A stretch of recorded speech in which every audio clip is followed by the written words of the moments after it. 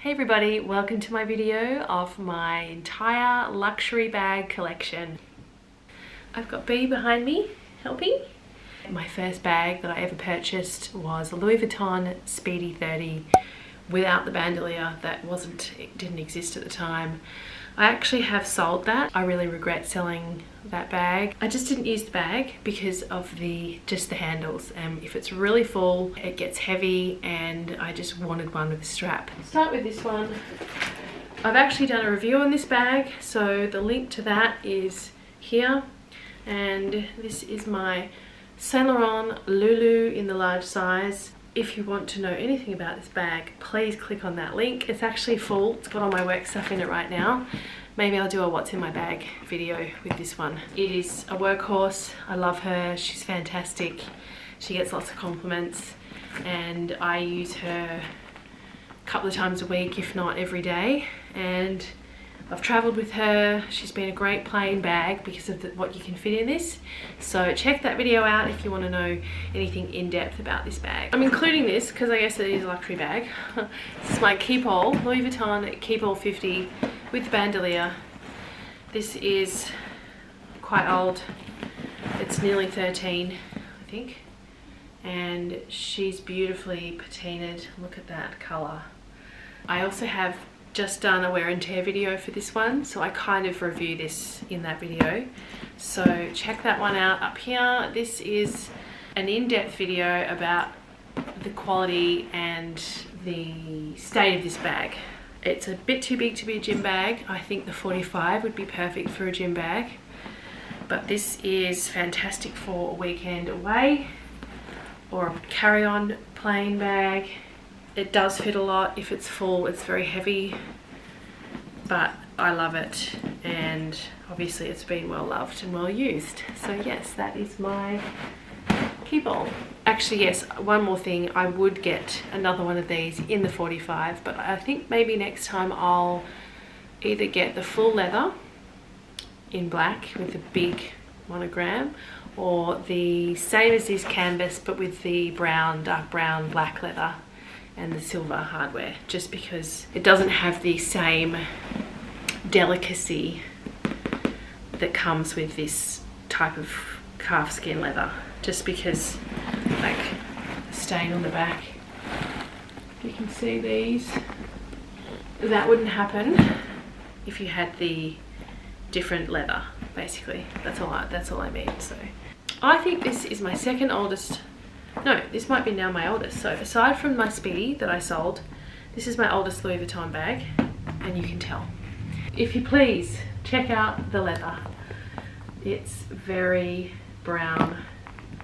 This is the, gosh, I don't even know what this bag is. I'll put it up on the screen if I can remember what this is called. Can't buy it anymore, pretty sure. You can get it pre-loved, of course. I actually saw one the other day using one of these, but it was in a lot better condition than this one. So I used this bag as my everyday bag for around 6 years. Look at the quality of the, whatever you call this, the zipper pull is not, it's like still quite good in terms of like tarnishness. And so it opens out to be, it's got the dust bag inside.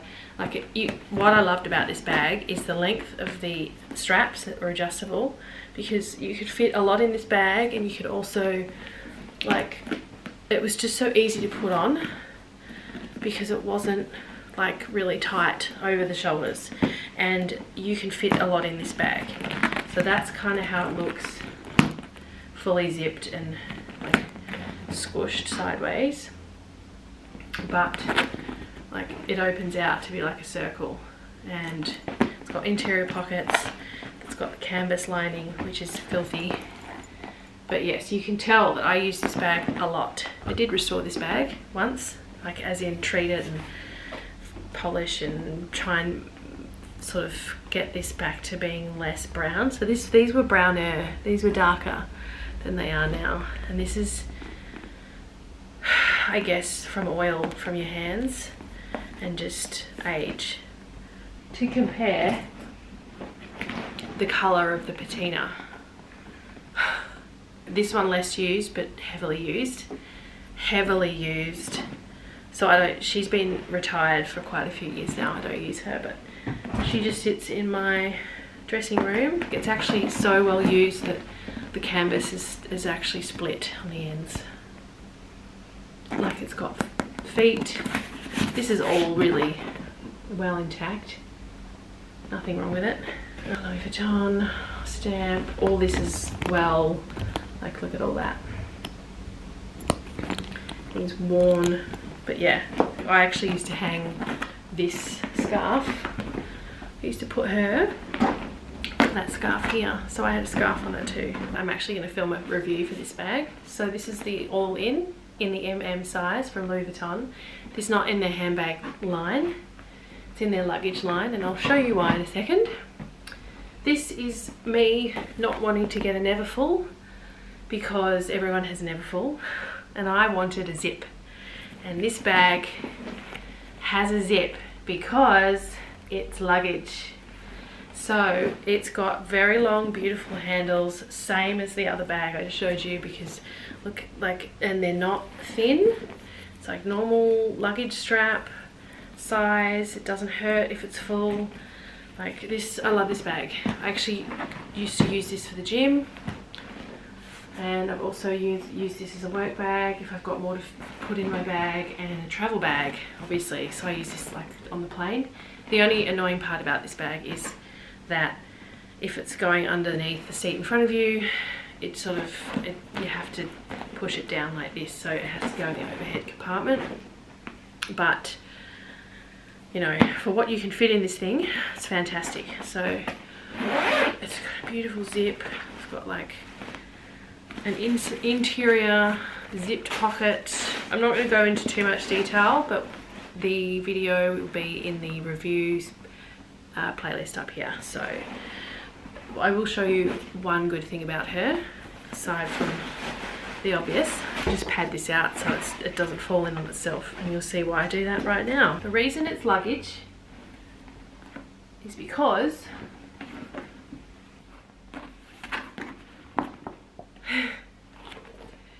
she goes flat.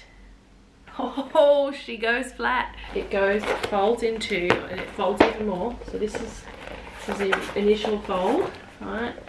So this is the middle size. You can get a smaller one, and I think you can go even bigger than this, but I think that would be way too big. Then, when it's flat, so I can just put that in my suitcase on the top, but you can also fold it again. So this is what they're designed to do. Fold up like this. Obviously you tuck in everything. I'm not doing it properly and you wouldn't have that on there, but like, oh my god. And this bag, yes, it wasn't cheap, but like, I take this traveling with me as another option at the other end, but like, it's light as a feather. So if you ask me, this like, it's all over the Neverfull. It also comes with the luggage tag because it's luggage, so you don't have to pay for this. It comes with it. Not enough people talk about this bag, and I love that because I don't like getting the same thing that everyone else has. This is an awesome bag, and I'm going to do a review on it, so I'm going to do a bit more what fits in it and that sort of thing. So please keep an eye out for that video. Love you. Look how much it fits. It fits a 16-inch laptop. Like, what? Next, we'll just continue on the monogram thing. This is the Louis Vuitton Pochette Metis. Isn't she beautiful? Fun little fact about this bag.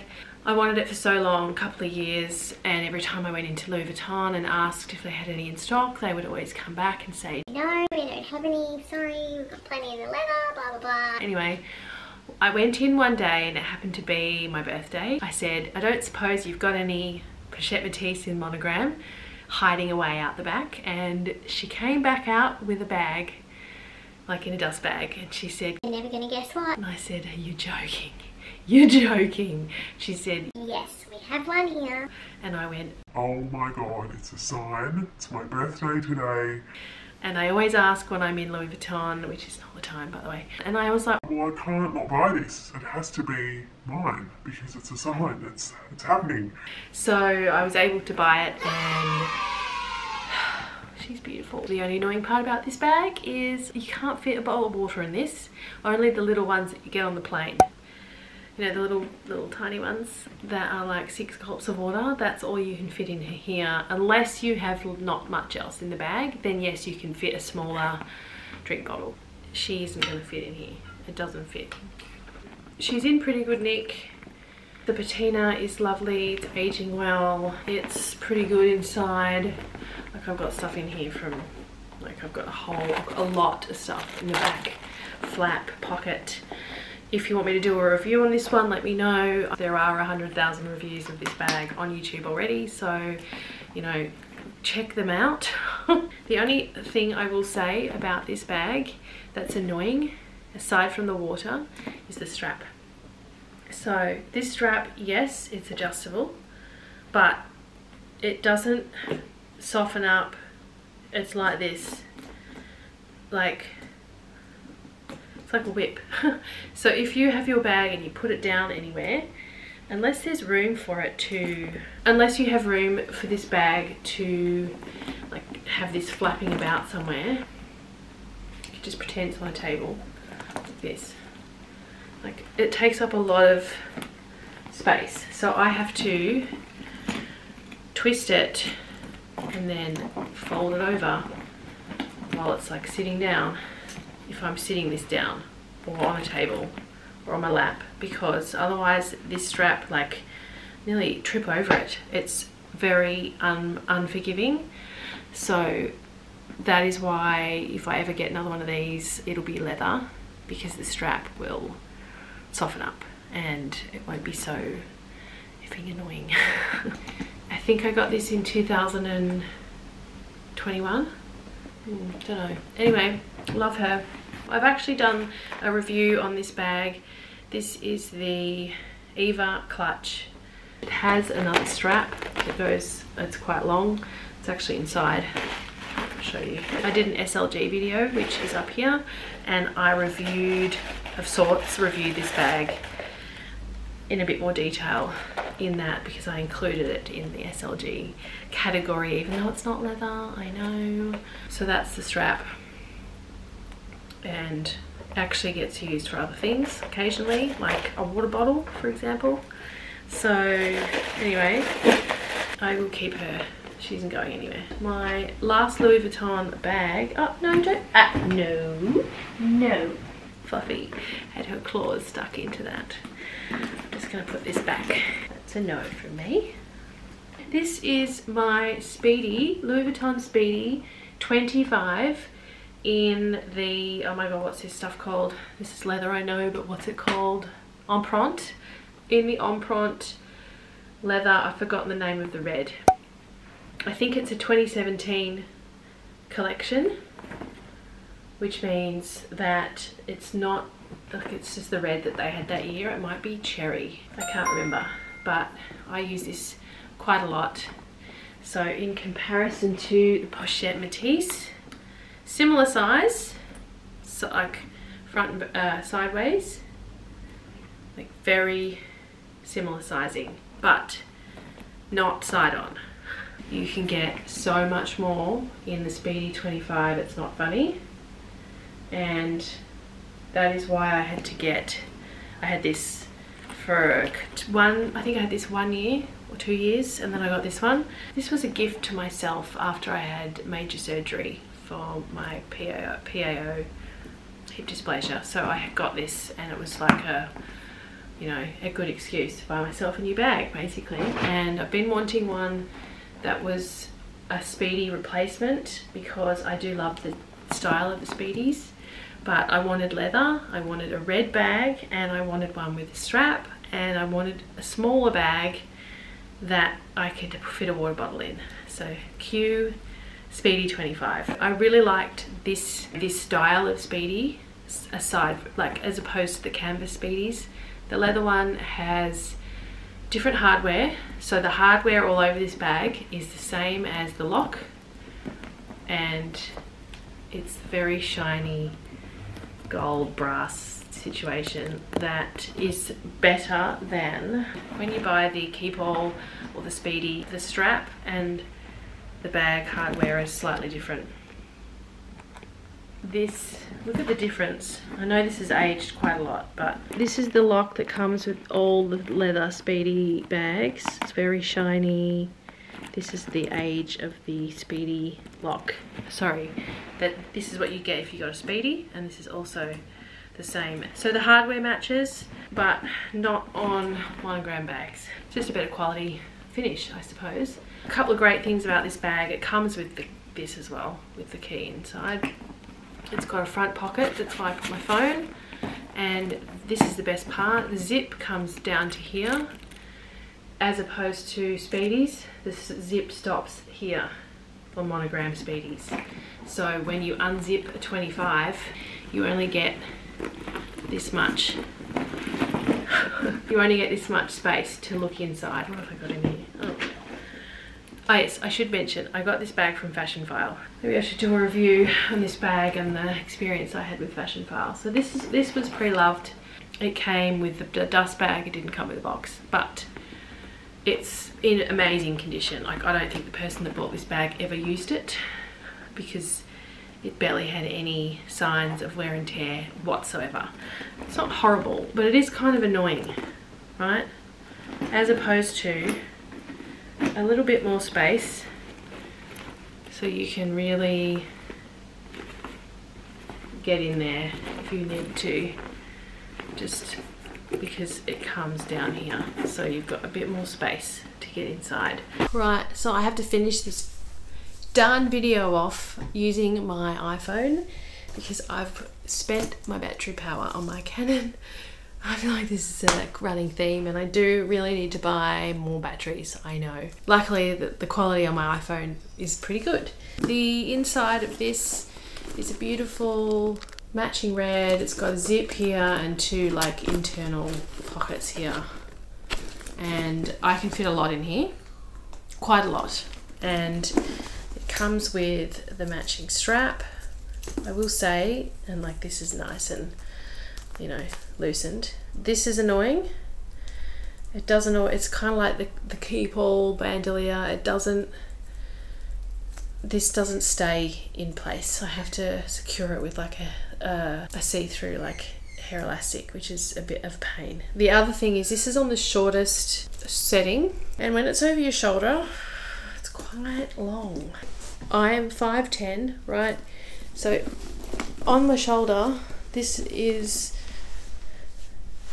where it goes. It's fine. That's the top of my bottom area here. My hips are here. So it's quite low. And this crossbody, it's quite a good size and drop. But I'm tall. So it's quite a long bag with the strap. And this is the shortest strap hole. So if you're short, this would be very long on you. It's the only issue with this bag. And so why it's also annoying with the strap is if you're just carrying it and you like having the strap is very long. So it's like, it's kind of not proportionate to the bag, if that makes sense. So if you have it like off your hip, on the crook of your arm, this goes all the way down. Like it's a lot of strap. And sometimes I'll just, if I'm on the go and this strap's annoying me, I just tuck it in the top of my bag, which can actually get a little bit annoying when you're trying to find other things in the bag. But, you know, it's not the end of the world. It doesn't have feet, this one. I think the earlier version of these bags in the leather has brass feet, from memory. Little divots and the Louis Vuitton, and as opposed to the Speedies or the Keepalls that have one piece of canvas that wraps around, which means that on the back the monogram is upside down, which is like on purpose. This happens with the Speedies. They've consciously made the leather monogram be the same way up. Pretty sure it's a 2017 model. I'll find out. I'll find the tag.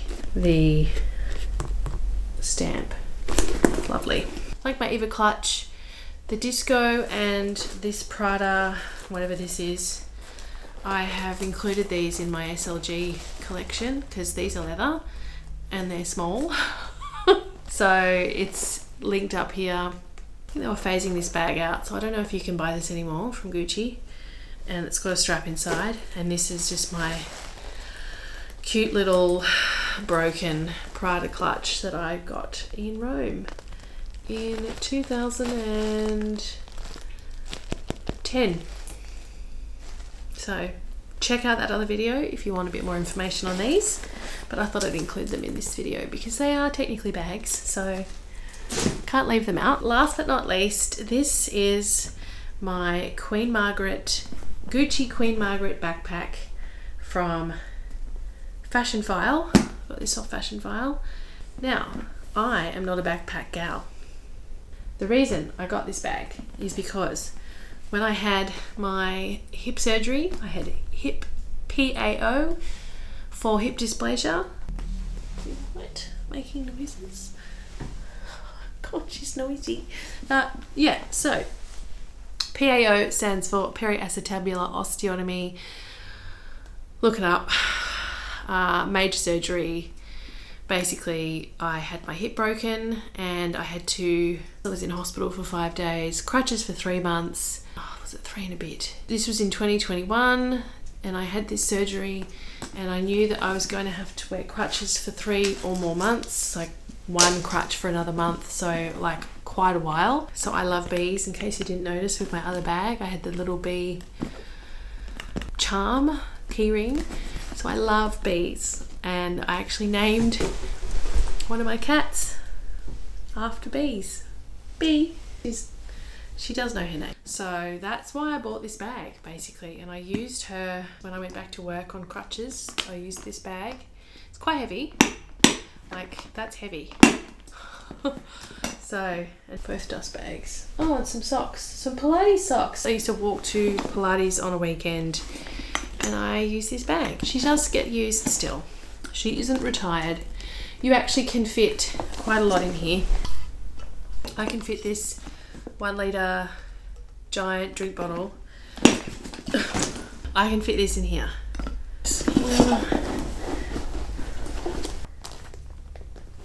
And she's in. So I can go to the gym with my drink bottle. Like, it's got a lot of space. So, and I'm just going to stand up so it doesn't focus on my face. So it's got 2 pockets here and then an entire zipped pocket that's the detail is beautiful. Like bamboo handle, lots of space. These are adjustable. I'll show you.